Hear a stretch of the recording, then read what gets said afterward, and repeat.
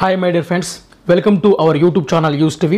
Friends, ఈ వీడియోలో UGC NET అదే విధంగా ఆంధ్రప్రదేశ్ తెలంగాణలోని సెట్కు ఉపయోగపడే విధంగా పేపర్ 1 సిలబస్ను తెలుగులో మీకు పూర్తి స్థాయిలో ఇవ్వడం జరుగుతుంది ఫ్రెండ్స్. సో ఈ వీడియో నచ్చితే లైక్ చేయండి. తర్వాత వీడియోలో మీకు ఈ యొక్క నెట్ ఆర్ సెట్కి సంబంధించి పేపర్ 1 విభాగంలో మీరు అనుసరించవలసినటువంటి వ్యూహం, ప్రిపరేషన్ పుస్తకాలను, రిఫరెన్స్ పుస్తకాలను మీ ముందుకు తీసుకొస్తూ ప్రిపరేషన్ టిప్స్ను, ప్రిపరేషన్ స్ట్రాటజీని అందించబోతున్నాను. సో పేపర్ 1 మనం చూసుకున్నట్లయితే general paper on teaching and research aptitude అనే పేరుతో ఉంటుంది friends. General paper on teaching and research aptitude అనే పేరుతో ఉన్నటువంటి ఈ పేపర్ 1లో మొత్తం ప్రశ్నలు 50. ప్రతి ప్రశ్నకు 2 మార్కుల చొప్పున మొత్తం 100 మార్కుల పేపర్ ఉంటుంది. ఈ యొక్క పేపర్ 1లో మీరు చదవాల్సినటువంటి యూనిట్స్ 10. ప్రతి యూనిట్ నుంచి మనకు 5 ప్రశ్నలు వస్తాయి ఫ్రెండ్స్. అంటే మనకు యూనిట్కు 10 మార్కులు అని చెప్పొచ్చు. మొత్తం 10 యూనిట్లు, 10 × 10 మార్కులు 100 మార్కులు, ప్రతి ప్రశ్నకు 2 మార్కులు అనమాట. సో ఈ యొక్క పరీక్ష మొత్తం పూర్తి స్థాయిలో మనకు ఆబ్జెక్టివ్ టైప్లో ఉంటుంది. సో ఇది కంప్యూటర్ బేస్డ్ టెస్ట్లో ఉంటుంది ఫ్రెండ్స్, CBT విధానంలో ఉంటుంది. ఇక డ్యూరేషన్ వచ్చేసి మొత్తం ఈ యొక్క నెట్ అనేది సెట్ అనేది 3 గంటలు ఉంటుంది ఫ్రెండ్స్. అందులో పేపర్ 1కు గంట కేటాయించబడుతుంది, పేపర్ 2కు 2 గంటలు, మొత్తం 2 సెషన్లలో ఈ యొక్క పరీక్ష విధానం ఉంటుంది. ఇక పేపర్ 1లో ముఖ్యంగా ప్రశ్నలు ఎలా వస్తాయంటే అభ్యర్థి యొక్క రీజనింగ్ ఎబిలిటీని, కాంప్రహెన్షన్ని, డైవర్జెంట్ థింకింగ్ని, జనరల్ అవేర్నెస్ని పరీక్షించేలా ఉంటాయి ఫ్రెండ్స్. సో ఎలాంటి నెగిటివ్ మార్కింగ్ అనేది ఈ యొక్క పేపర్ 1 పరీక్షలో కానీ పేపర్ 2 పరీక్షలో కానీ ఉండదు. ఇక పేపర్ 2 వచ్చేసి మీ యొక్క స్పెసిఫికేషన్ సబ్జెక్ట్ ఉంటుంది. సో ఈ సంబంధిత సబ్జెక్ట్ సంబంధించి సెషన్ 2లో నిర్వహించబడుతుంది. మొత్తం 100 ప్రశ్నలు, ప్రతి ప్రశ్నకు 2 మార్కులు చొప్పున 200 మార్కులకు 2 గంటల సమయాన్ని కేటాయించడం జరుగుతుంది పేపర్ 2కు. ఇది కూడా ఆబ్జెక్టివ్ టైప్. దీనికి డ్యూరేషన్ 2 గంటలు, ఎలాంటి నెగిటివ్ మార్కింగ్ లేదు. CBT కంప్యూటర్ బేస్డ్ టెస్ట్లో ఈ పరీక్ష నిర్వహించడం జరుగుతుంది. ఇక పేపర్ 1 అనేది మీరు ఏ సబ్జెక్ట్ రాసినా అందరికీ ఒకే రకమైన సిలబస్ ఉంటుంది, నెట్ కానీ సెట్ కానీ. సో నెట్ అనేది మీకు అందరికీ ఇంగ్లీష్లో ఉంటుంది, మరి హిందీలో ఉంటుంది. సో తెలుగు అభ్యర్థులకైనా మీరు ఖచ్చితంగా దాన్ని ఇంగ్లీష్లో రాయాల్సిందే. సెట్కు మాత్రం ఇంగ్లీష్ అండ్ తెలుగులో ఉంటుంది ఫ్రెండ్స్. సెట్ రాసినప్పుడు మాత్రం పేపర్ 1 మీరు అది ఇంగ్లీష్ మరియు తెలుగులో ఉంటుంది. సో ఇక్కడ యూనిట్ 1 పేపర్ 1కి సంబంధించి యూనిట్ 1లో చూసుకున్నట్లయితే ఫ్రెండ్స్ టీచింగ్ ఆప్టిట్యూడ్ అనే యూనిట్ ఫ్రెండ్స్ ఇది. ఇందులో మనకు బోధన, భావన లక్ష్యాలు, బోధన స్థాయిలు, జ్ఞాపక శక్తి, అవగాహన మరియు ప్రతిబింబం, లక్షణాలు, ప్రాథమిక అవసరాలు ఈ యొక్క టీచింగ్ ఆప్టిట్యూడ్లో ఉంటాయి ఫ్రెండ్స్. నేను తెలుగులో ఇవ్వడానికి కారణం ఏంటంటే మీరు తెలుగులో ఒకసారి ఈ సిలబస్లో ఉన్నటువంటి అంశాలను అర్థం చేసుకుంటే ఆ సిలబస్కి అనుగుణంగా మీరు ప్రామాణిక పుస్తకాలు సేకరించుకోవడానికి ఈజీగా ఉంటుంది. తెలుగులో మీరు ఒకసారి చదువుకున్న తర్వాత ఇంగ్లీష్లో మీరు ఆ యొక్క బిట్స్ను ప్రాక్టీస్ చేసుకుంటే కొంత మీకు కంఫర్ట్ లెవెల్ అనేది ఎక్కువగా ఉంటుంది. సో అభ్యాసకుల లక్షణాలు, కౌమార దశ వయోజన అభ్యాసకుల లక్షణాలు, విద్యా సామాజిక భావోద్వేగ అభిజ్ఞ వ్యక్తిగత తేడాలు, దీనికి సంబంధించిన బోధనను ప్రభావితం చేసే అంశాలు, ఉపాధ్యాయుడు, అభ్యాసకుడు, సహాయక సామగ్రి, బోధన సౌకర్యాలు, అభ్యాస వాతావరణం మరియు సంస్థ. ఇంకా ఈ యొక్క మొదటి యూనిట్లో ఉన్నత విద్యా సంస్థలలో బోధన పద్ధతులు, ముఖ్యంగా ఉపాధ్యాయ కేంద్రీకృత బోధన పద్ధతికి, అభ్యాస కేంద్రీకృత పద్ధతికి మధ్య భేదాలను వివరిస్తూ ఆఫ్లైన్ మరియు ఆన్లైన్ పద్ధతుల గురించి, అందులో ముఖ్యంగా స్వయం ప్రభ, MOOCS ఎక్సెట్రా అనేవి ఇందులో మనకు కనపడుతూ ఉంటాయి. ఇంకా మొదటి యూనిట్లో బోధన మద్దతు వ్యవస్థ, సాంప్రదాయ ఆధునిక మరియు ICT ఆధారిత వ్యవస్థ, మూల్యాంకన వ్యవస్థలు, ముఖ్యంగా మూలకాలు, మూల్యాంకన రకాలు, ఉన్నత విద్యలో చాయిస్ బేస్డ్ క్రెడిట్ సిస్టంలో మూల్యాంకనం, కంప్యూటర్ ఆధారిత పరీక్ష. ఇప్పుడు మీరు ఈ పరీక్షను రాస్తున్నది కూడా CBT విధానంలో కాబట్టి దాని మీద కూడా ఒక అవగాహన కలిగి ఉంటే సరిపోతుంది. మూల్యాంకన వ్యవస్థలో ఆవిష్కరణలు.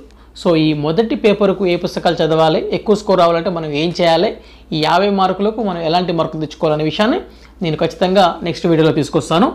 సో ఈ యొక్క మీరు చేయాల్సింది ఏంటంటే మీరు ఈ వీడియోస్ చూస్తున్నారు, మీకు అవసరం ఉందని తెలిస్తేనే నేను చేయడానికి అవకాశం ఉంటుంది ఫ్రెండ్స్.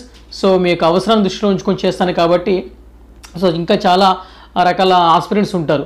సో ఎక్కువగా కోరుకున్న దాన్ని బట్టి మనం చేయడం జరుగుతుంది కాబట్టి మీరు లైక్ చేయండి. ఇక యూనిట్ 2 రీసెర్చ్ ఆప్టిట్యూడ్ దీనికి సంబంధించి చూస్తే ఫ్రెండ్స్ పరిశోధన, దీని యొక్క అర్థం, రకాలు, లక్షణాలు, పాజిటివిజం, పరిశోధనకు అనుకూల విధానం, పరిశోధన యొక్క పద్ధతులు, ప్రయోగాత్మక, వివరణాత్మక, చారిత్రక, గుణాత్మక పద్ధతులు, పరిశోధన యొక్క దశలు, థీసిస్ మరియు article writing, format and referencing శైలులు, పరిశోధనలో ఐసీటీ యొక్క అప్లికేషన్ ఏంటి, పరిశోధన నీతి అనే అంశాలన్నీ మనకు యూనిట్ 2లో కనిపిస్తాయి. యూనిట్ 3లో కాంప్రహెన్షన్ ఉంటుంది ఫ్రెండ్స్. దీనికి ఒక జస్ట్ లైక్ ప్యాసేజీ కింద ప్రశ్నలు అని చెప్పవచ్చు. సో ఒక వచనం యొక్క ప్రకరణం ఇవ్వబడుతుంది, ప్రకరణం నుండి అడిగే ప్రశ్నలకు సమాధానం ఇవ్వాల్సి ఉంటుంది. Unit 4 communication. మరి ఈ కమ్యూనికేషన్ యూనిట్లో ఎలాంటి ప్రశ్నలు వస్తాయంటే, దీని యొక్క సిలబస్ చూస్తే కమ్యూనికేషన్, అర్థం, రకాలు, కమ్యూనికేషన్ యొక్క రకాలు, లక్షణాలు, ప్రభావవంతమైన కమ్యూనికేషన్, శబ్ద అశాబ్దిక అంతర సాంస్కృతిక మరియు సమూహ సమాచార ప్రసారం, తరగతి గది కమ్యూనికేషన్, సమర్థవంతమైన కమ్యూనికేషన్కు అడ్డంకులు, మాస్ మీడియా మరియు సమాజం అనేవి మన 4th యూనిట్లో కనిపించేటువంటి అంశాలు. యూనిట్ 5 మ్యాథమెటికల్ రీజనింగ్ మరియు ఆప్టిట్యూడ్, తార్కిక రకాలు, సంఖ్యా శ్రేణి, అక్షరాల శ్రేణి, సంకేతాలు మరియు సంబంధాలు, గణిత ఆప్టిట్యూడ్, భిన్నం, సమయం, దూరం, నిష్పత్తి శాతం, లాభం మరియు నష్టం, వడ్డీ మరియు తగ్గింపు, సగటులు అనేవి యూనిట్ 5లో ఉండడానికి అవకాశం ఉన్నటువంటి అంశాలు తెలుగులో. Unit 6లో logical reasoning friends. ఇందులో వాదనల నిర్మాణాన్ని అర్థం చేసుకోవడం, వాదన రూపాలు, వర్గీకరణ ప్రతిపాదనల నిర్మాణం, మానసిక స్థితి మరియు వ్యక్తి, అధికారిక అనాధికారిక తప్పులు, భాష యొక్క ఉపయోగాలు, అర్థాలు, పదాల సూచనలు, శాస్త్రీయ వ్యతిరేక చిత్రస్రం, ఇంకా తగ్గింపు, ప్రేరక తార్కికతను అంచనా వేయడం మరియు వేరు చేయడం, అనాలజిస్, వెన్ రేఖాచిత్రం, వాదనల ప్రామాణికతను స్థాపించడానికి సాధారణ మరియు బహుళ ఉపయోగం, ఇండియన్ లాజిక్, జ్ఞానం యొక్క అర్థం, ప్రవణలు,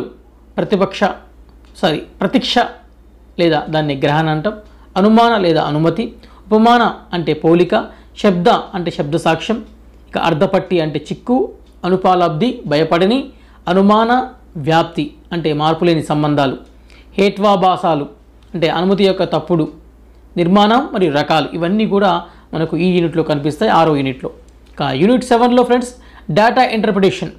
ఇందులో డేటా యొక్క మూలాలు, సముపార్జన, వర్గీకరణ, పరిమాణాత్మక, గుణాత్మక డేటా, గ్రాఫికల్ ప్రాతినిధ్యం, బార్ చార్ట్, హిస్టోగ్రామ్స్, పాయ్ chart, table chart, line chart మరియు డేటా మ్యాపింగ్, డేటా వివరణ, డేటా మరియు పాలన. ఈ అంశాలు యూనిట్ 7లో ఉన్న సిలబస్. యూనిట్ 8 ఇన్ఫర్మేషన్ మరియు కమ్యూనికేషన్ టెక్నాలజీ ఐసీటీ. ఇందులో ఐసీటీ సాధారణ సంక్షిప్తాలు మరియు పరిభాష, ఇంటర్నెట్, ఇంట్రానెట్, ఈమెయిల్, ఆడియో మరియు వీడియో కాన్ఫరెన్సింగ్ యొక్క ప్రాథమిక అంశాలు, ఉన్నత విద్యలో డిజిటల్ కార్యక్రమాలు, ఐసీటీ మరియు గవర్నెన్స్ అనే అంశాలు యూనిట్ 8లో ఉన్న సిలబస్. యూనిట్ 9లో ప్రజలు, అభివృద్ధి మరియు పర్యావరణం. అభివృద్ధి మరియు పర్యావరణం, మిలీనియం అభివృద్ధి మరియు సుస్థిర అభివృద్ధి లక్ష్యాలు, మానవ మరియు పర్యావరణ పరస్పర చర్య, మానవ కార్యకలాపాలు మరియు పర్యావరణంపై వాటి ప్రభావాలు, పర్యావరణ సమస్యలు, స్థానిక, ప్రాంతీయ, ప్రపంచ వాయు కాలుష్యం, నీటి కాలుష్యం, నేల కాలుష్యం, శబ్ద కాలుష్యం, వ్యర్థాలు, ఘన, ద్రవ, బయోమెడికల్, ప్రమాదకర ఎలక్ట్రానిక్ వాతావరణ మార్పు, దాని సామాజిక, ఆర్థిక, రాజకీయ కొలతలు అనేవి యూనిట్ 9లో ఉన్నటువంటి సిలబస్ అంశాలు. వాటితో పాటు ఇంకా యూనిట్ 9లో మానవ ఆరోగ్యంపై కాలుష్యకారక ప్రభావాలు, సహజ మరియు శక్తి వనరులు, సౌర, గాలి, నేల, హైడ్రో, జియోథర్మల్, బయోమాస్, న్యూక్లియర్ మరియు ఫారెస్ట్, ఇంకా ప్రకృతి ప్రమాదాలు, విపత్తులు, ఉపశమన వ్యూహాలు, పర్యావరణ పరిరక్షణ చట్టం 1986, వాతావరణ మార్పులపై జాతీయ కార్యాచరణ ప్రణాళిక, అంతర్జాతీయ ఒప్పందాలు, ప్రయత్నాలు, మాంట్రియల్ ప్రోటోకాల్, రియో సమ్మిట్, జీవ వైవిధ్యంపై సమావేశం, క్యోటో ప్రోటోకాల్, ప్యారిస్ ఒప్పందం, అంతర్జాతీయ సౌర కూటమి అనే అంశాలు సిలబస్లో ఉన్నాయి.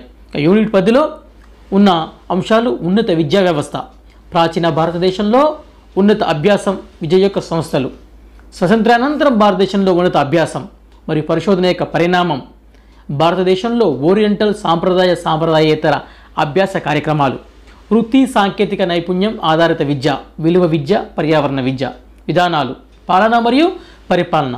సో ఇది పేపర్ 1 నెట్కు, అదేవిధంగా ఏపీ సెట్టు, తెలంగాణ సెట్టుకు పేపర్ 1 దృష్టిలో పెట్టుకొని కొన్ని ప్రామాణిక పుస్తకాలను, మీకు అందుబాటులో ఉన్నటువంటి పుస్తకాలను మరియు మార్కెట్లో ఉన్న పుస్తకాలను కూడా చదవాల్సి ఉంటుంది. సో వీటన్నిటిని మేళవిస్తూ కొద్దిగా నోట్ మేకింగ్ ఎలా చేసుకోవాలో నోట్ మేక్ చేస్తూ మీకు ఇచ్చే ప్రయత్నం చేస్తాను. మీరు క్వాలిఫై అయ్యేందుకు, ఎక్కువ స్కోర్ సాధించడానికి నా వంతుగా కృషి చేస్తాను. అందుకోసం మీరు చేయాల్సిందల్లా లైక్ చేయండి, మొదటిసారి విజిట్ చేస్తే సబ్స్క్రైబ్ చేసుకోండి. Please subscribe for more updates.